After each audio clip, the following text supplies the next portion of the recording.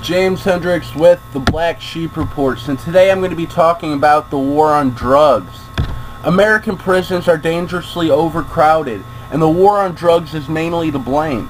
Over 50% of inmates currently in federal prison are there for drug offenses, according to the Federal Bureau of Prisons. The second largest category, immigration-related crimes, account for 10% of inmates.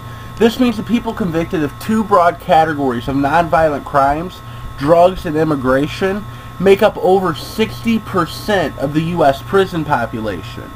As the number of people convicted of drug offenses has gone up, the federal prison population has increased almost 790% since 1980, when there were only 25,000 inmates per prison. According to the 2012 Congressional Research Service report, today there are 215,000 inmates in federal prison.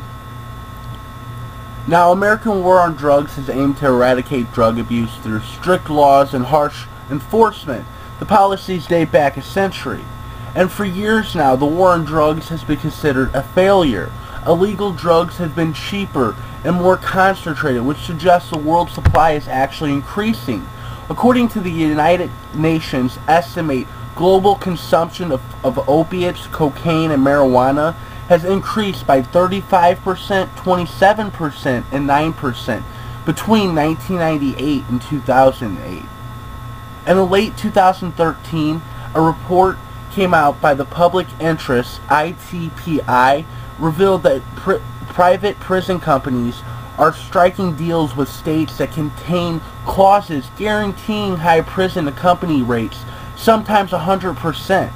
This means that states agree to supply prison corporations with a steady flow of residents, whether or not the level of criminal activity even exists. As a result, there are over 2 million people living behind bars in the United States. That's 500,000 more than China, which has a population 5 times greater than the U.S.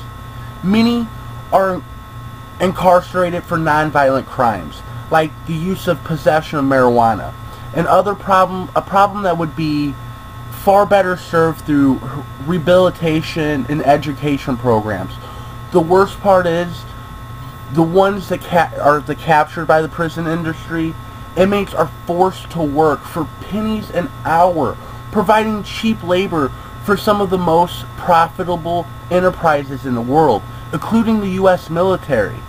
According to the Left Business Observer, the federal prison industry produces 100% of all military helmets, ammunition belts, bulletproof vests, ID tags, shirts, pants, tents, bags, and canteens. Along with war supplies, prison workers supply 90% of the entire market for equipment assembly service, 93% of paints and paintbrushes, 92% of stove assembles, 46% of body armor, 36% of home appliances, 30% of headphones, microphones, and speakers, 21% of office furniture, airplane parts, medical supplies, and much more. Prisons even are raising seeing eye dogs for blind people when you can't get that kind of labor for less than $1. It's hard to see the government's motivation for incarcerating fewer people, and it's all done at the taxpayer's expense. This has been James Hendricks with the Black Sheep Reports. Links are below. Subscribe if you're new, and don't forget to check us out on Facebook. Our page is Media on 9/11. Thank you.